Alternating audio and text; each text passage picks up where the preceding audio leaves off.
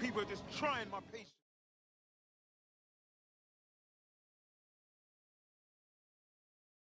You look like you could stand up and fight for these streets.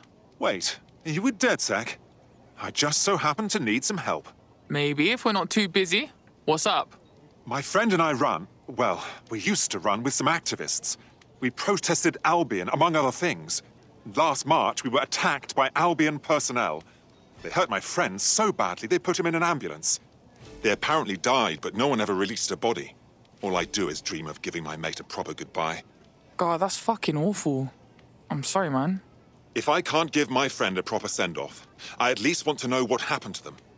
If you could tell me that, I'd be in your debt forever. Sounds dodgy. We'll look into it. Meantime, keep an eye out.